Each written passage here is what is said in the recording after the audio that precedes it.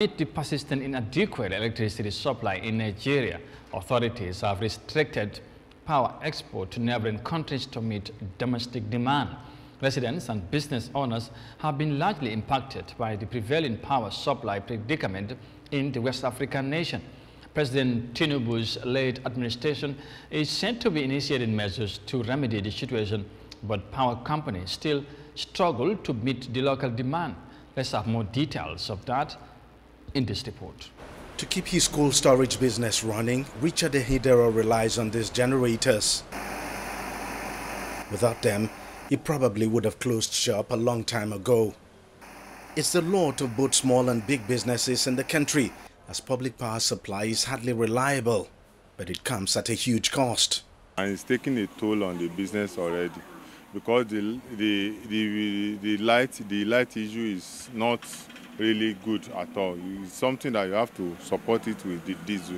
We run gen almost like 5 hours, 6 hours, and the cost of the liter of diesel is 1,600, 1,550. So now calculate that by hours. Local manufacturers are among the most affected by the poor power supply in Nigeria. Factories in the country run more on generators than public electricity. And the cost structure of power in an average manufacturing company is between 30% to 40%. So when that percentage of your costs escalates by about 200, 300, 400%, you have a major problem in your hands. So this is compounding our perennial problem of uncompetitiveness.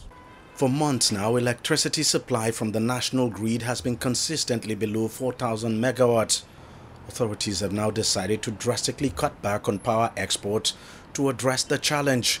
President Bola Tinubu has also just approved fresh projects to fix the ailing grid. There was a new approval for a 93-kilometer transmission line in the southeast. There is also an approval for 15 numbers of earthing transformers and earthing reactors to strengthen the grid. You understand? And we also got approval for emergency restoration systems.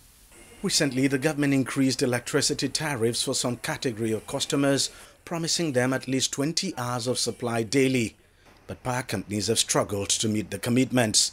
The current government, however, remains confident it will fix the perennial electricity challenge. We have a clearly documented reform roadmap to take us to our desired destination, when we are going to have reliable, functional, cost-effective, and affordable electricity in Nigeria.